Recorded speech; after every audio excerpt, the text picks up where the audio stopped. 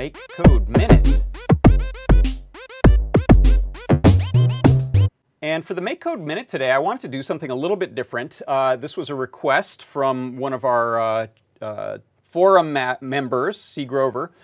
He said he thinks there's been some confusion about how you can move a MakeCode program onto a Circuit Playground Express that has an Arduino or a CircuitPython program running in it already. So as you may know, you can run all three of those different programming languages on the Circuit Playground Express. So I'm going to pull up my Circuit Playground Express right here.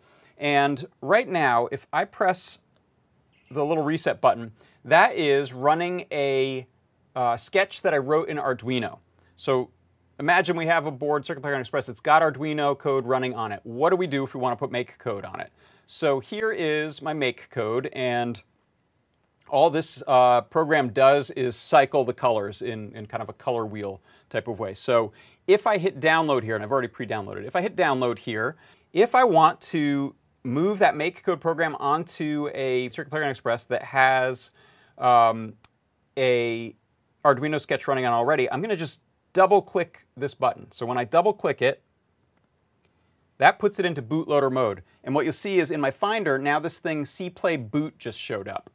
Now I can drag the program. This is the MakeCode program that I downloaded, Circuit Playground Color Spin UF2. I'm just going to drag that onto my Circuit Playground Express, and now you'll see my Circuit Playground Express is running that color wheel program that I made inside of MakeCode.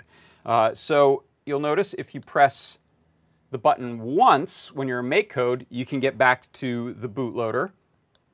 I'll press it a second time, and now I'm back to running that UF2. So that's the main difference. When you're in Arduino, double-click, and the bootloader comes up. Now you can drag on your MakeCode program onto your Circuit Playground Express.